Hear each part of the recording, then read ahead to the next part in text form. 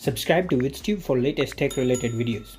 Last year I did a video on Galaxy Watch 3 versus Apple Watch Series 6, which is linked at the end, and that video was worth the comparison because Galaxy Watch 3 runs on Tizen OS, which is compatible with both iOS and Android smartphones. So you really need to know if the Series 6 was worth it over the Galaxy Watch 3. But with the Galaxy Watch 4 that runs on Google's latest Wear OS 3, there is no iOS support at the time of filming this video, and it seems like it ain't coming down the road either. So right off the bat, Galaxy Watch 4 or Watch 4 Classic will not work with iPhone, and Apple Watch never worked with any other phones than iPhone. Well, with that said, the choice is pretty obvious. However, keep watching to know what are the differences in terms of functionality with both of these smartwatches. And if you are like me who carries both iPhone and Android phone, then this video will help you to choose the right one. Everything is time coded along the video timeline for ease of viewing. Now let's start with price and model option. Galaxy Watch 4 comes in 40mm and 44mm, and there is a Galaxy Watch 4 Classic in 42 and 46mm option. Primarily, Galaxy Watch 4 Classic has the physical rotating bezel and more screen real estate versus the Galaxy Watch 4 has the digital rotating bezel with less screen real estate. And I went with the Galaxy Watch 4 40mm Bluetooth version, which at the time of filming this video will cost 280 Canadian dollar. And if you go with the Galaxy Watch 4 Classic 46mm LTE version, then expect to pay about 570 Canadian dollar. In terms of colors, the Classic comes in black and silver stainless steel body, and the Galaxy Watch 4 has aluminum, black, silver and pink gold body.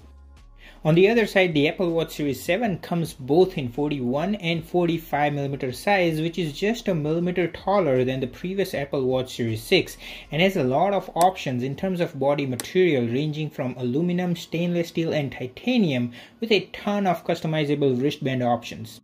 The base model of Series 7 41mm aluminum body will cost you at least 590 Canadian dollar, and the premium Series 7 45mm titanium body will cost you 1120 Canadian dollar, more than the price of iPhone 13. So honestly speaking, you get more option in terms of color, body, size and wristband with the Apple Watch Series 7 versus the Galaxy Watch 4, where you're limited. But the fact is that the base model of Galaxy Watch 4 will cost you pretty much half of what you would pay for the base model of Series 7, and the premium model of Series 7 stainless steel body will cost you almost double than what you would pay for the premium Galaxy Watch 4 Classic 46mm LTE version. So let's see if these prices can be justified. Now in terms of design and looks, both of these smartwatches have a distinctive look.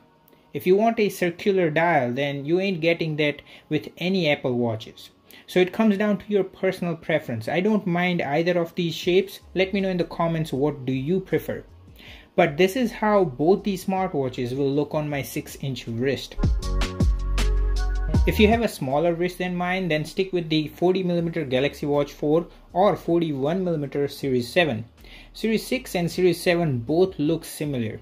In fact, I have done a detailed video of their differences, and the video is linked at the end. The display of the Galaxy Watch 4 is protected by Corning Gorilla Glass DX Plus, and the Series 7 is protected by ION-X Glass. Now in terms of specs, like all my other smartphone and smartwatch comparison videos, just pause this video to read through all the detailed specs listed on the side, which I'm not going to read out, but few mentionable and noticeable differences are: the Apple Watch Series 7 has the most amount of screen real estate, which is 1.9-inch display, and certainly to me Apple Watch Series 7 display is much brighter than the Galaxy Watch 4. Series 7 has 32 gigs of built-in storage, so you can literally store a bunch of songs and images without running short on storage, versus Galaxy Watch 4 now has almost double the storage than its predecessor, but still it's pretty much half of what you get on Series 7, that is 16 gigs, which to me feels a little bit short if you like to store music on your watch for offline playback. Apple Watch Series 7 feels a bit heavier than the Galaxy Watch 4. In fact, Watch 4 40mm is so light on my wrist that I barely feel it on my wrist.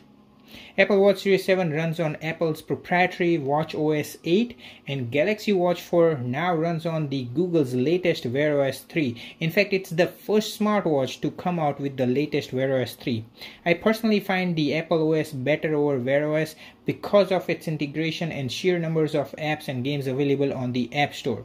Galaxy Watch 4 is now way better over its predecessor Galaxy Watch 3, which runs on Tizen OS, which has limited apps and games compared to Wear OS.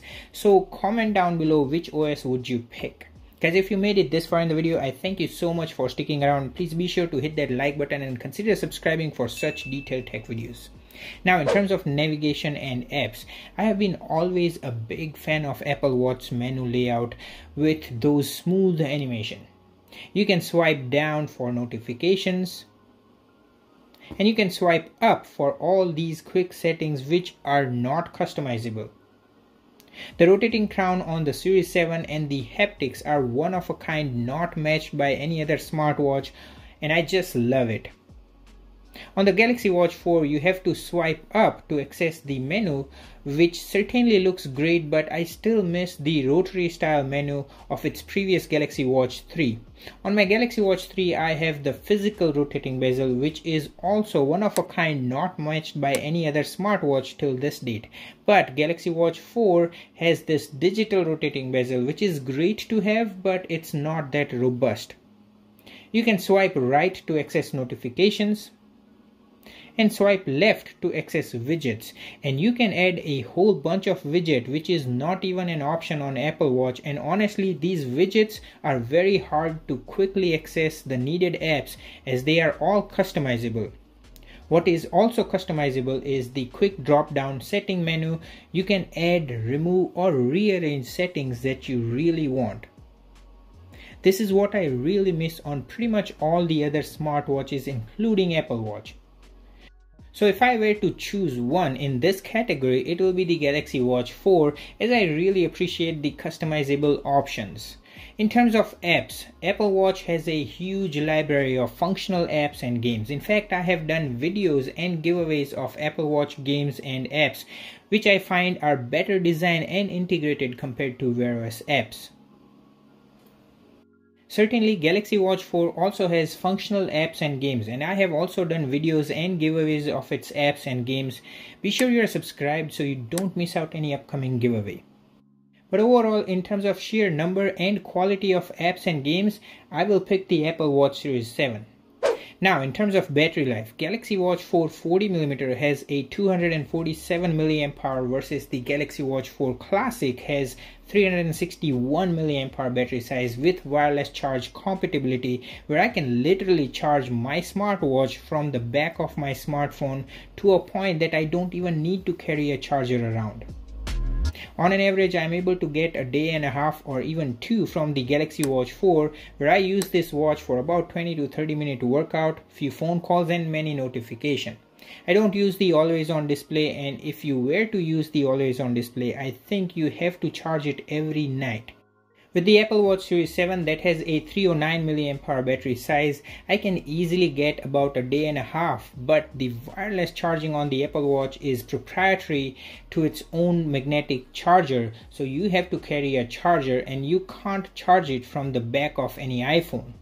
But compared to Series 6, Series 7 now has fast charging, where in just about 8 minutes I can get about 8 hours worth of sleep tracking, and I typically put the watch on the charger for a max of half an hour and it will be fully charged. So I think they both are about the same. Certainly Galaxy Watch 4 will last a little bit longer than Series 7. Now, in terms of calls, notification and watch faces, both these smartwatches have a built-in speaker and microphone and are able to take and make on-wrist calls directly from the watch. If you have the LTE version on both these smartwatches, you can even take or make a call without even needing a smartphone. Now, from my experience, the overall call and microphone quality of both these smartwatches is great. But if I were to pick one, I will pick the Apple Watch Series 7 as it's crisp and sufficiently loud enough. The only caveat for those whom it matters is you cannot play music files from Apple Watch Series 7 with the built-in speaker. You have to pair a wireless earbud to play music straight from the watch. On the Galaxy Watch 4, you can do that. But Apple Watch Series 7 lacks customizable third-party watch faces. The built-in watch faces are certainly great, but that's about it. You cannot make your own or install any third-party watch faces. Versus on the Galaxy Watch 4, you literally have thousands of free and paid watch face options. Now, it's not a deal breaker for me, but I do understand that a lot of people will be turned down by the lack of third-party watch faces. Now, in terms of notifications, Apple Watch with an iPhone is spot on. I always get notifications instantly on my Apple Watch. However, I'm not able to reply or interact with all the notifications. Also, I'm not able to get or answer calls from third-party applications like WhatsApp, Viber, etc. from the Apple Watch, which really sucks. But the regular call and messages is spot on. In terms of notifications, I can reply to regular text messages and WhatsApp messages. On the Galaxy Watch 4, I do get all the notifications. But with certain apps, I do encounter notification issues like Gmail, WhatsApp, etc. But once you go in the settings and turn on the notifications, you will be able to reply to a WhatsApp message. Now, I really like the Gboard on the Galaxy Watch 4 for replying to messages. In terms of calls from third-party apps, just like Apple Watch, I don't get notified, nor I am able to talk directly from the watch with those third-party apps like WhatsApp, Viber.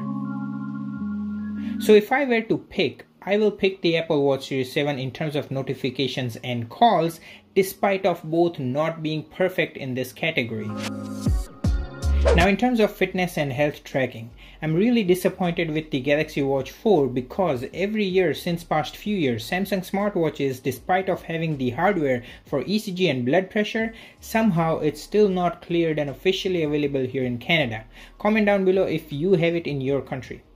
I have done a workaround video to get ECG and blood pressure for the previous Galaxy watches, but it's certainly not inherently available, and if it's not natively available, it doesn't count. Apple Watch Series 6 and 7 both have ECG, which is very accurate.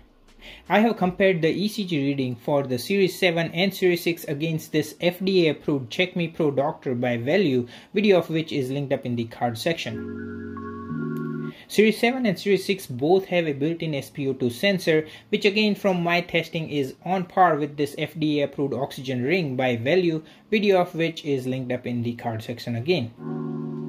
Galaxy Watch 4 here in Canada lacks both these features despite of having the built-in sensors. Now, both these watches can track outdoor workout with the built-in GPS and are pretty much accurate. I've done many videos for both these watches, which you can check it out from their dedicated playlist. Now, in terms of heart rate tracking, I have compared static and dynamic heart rate of both these smartwatches against this FDA approved heart rate tracking chest strap and this oxygen ring. Video of it is linked up in the card section, and from my testing, both these smartwatches are great, but if I were to pick, I would pick the Apple Watch Series 7. Now, Galaxy Watch 4 can measure stress with the built-in stress monitoring app, which is certainly great to have, and Apple Watch does not have this feature. Galaxy Watch 4 can also measure body composition analysis. With that, you can get an insight on your BMI, skeletal mass, body fat, etc. Now, this is not available on any Apple Watches. In terms of sleep tracking, the built-in sleep tracking app of the Series 7 is very rudimentary with just the sleep, wake up time and breathing rate, but no sleep stages or cycle analysis that is built in. However, on the Galaxy Watch 4, the sleep tracking is very robust. It does detect sleep stages, cycle, sleep score, and also tracks oxygen during sleep. You can't get all this data from an Apple Watch. Moreover, Galaxy Watch 4 can detect and record snores. Snore detect is a power hog, and you have to keep your phone in charging and near your watch. From my testing, it did record few snores and even recorded an audio file of my snore with the time that it was detected. This is not even an option on Apple Watch. Apple Watch is the best smartwatch in terms of hand wash detection, as I have tried to trick it multiple ways and it has never failed on me. Galaxy Watch 4 for most instances was not even able to detect a hand wash. Apple Watch has fall detection alert, so does the Galaxy Watch 4, but again Apple Watch is quite robust and accurate at detecting one. You can also send SOS messages from both these smartwatches. Now in terms of workout tracking, both these smartwatches have pretty much all the needed workout options. They both are waterproof and are able to track your swim. This video is already too long for me to take a very deep dive into workout tracking, but from my testing, both these smartwatches are great. However, I have noticed Apple Watch does great in terms of dynamic heart rate, steps and calorie tracking compared to the Galaxy Watch 4. Also on Apple Watch Series 7, you can pay for the premium fitness service by Apple, with which you can have a workout on your Apple TV or iPad and the watch will gather all your fitness data. Both these watches offer activity ring that keeps you motivated and push you along through the day. Apple Watch is also very good at giving stand-up and water reminding alerts. Both these watches can auto-detect basic workouts like walking, running, cycling, etc. With that said, here are my final thoughts after using both these smartwatches for a while now. Apple Watch Series 7 or Series 6 to me are the best smartwatch that does great at fitness and workout tracking as well. I have reviewed some 40+ smartwatches on this channel and Apple Watch still stands out to this date. Apple Watch does lack a lot of features that does not make sense for the price you pay, like lack of sleep tracking, lack of third-party watch faces, ability to play music from the speaker, health data not being well organized in one app, etc. But none of these features will make this watch not recommendable. Versus on the Galaxy Watch 4, especially the Galaxy Watch 4 Classic 46mm version where you pay close to an Apple Watch price, there are a lot of features that makes me not recommend it to those whom it matters, like the lack of ECG, blood oxygen and blood pressure here in Canada despite of having the hardware built in, inconsistencies with notification from some apps. Also, compared to the competition out there for non-Apple smartwatches that will work both with Apple and Android, there are some really good smartwatches for less than what you pay for the Galaxy Watch 4 Classic 46mm and have about the same or even more features, and more importantly the compatibility with both iOS and Android. So let me know what are your thoughts and check this playlist out for more detailed smartwatch comparison to further refine your choices, and be sure to give this video a thumbs up as it takes a lot of effort for such videos to be made. And if you made it this far, you should subscribe as I bet you will find a lot of interesting videos.